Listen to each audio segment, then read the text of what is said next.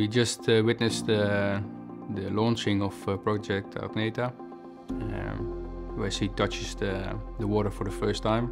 For the launch, in the early morning, we do a final check, do a round on board if everything is still in good order, so nobody touches any valves or whatever. Then we open up the valves of the lock door, and then the water runs into the dock.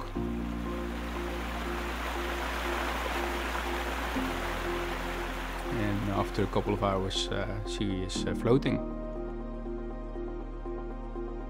It's a big milestone because we see if she's seaworthy or not, and to make her complete, all the effort of the last years have resulted into a yacht. Most proud I'm about the team effort, to keep everybody motivated and see that everything runs well and smooth.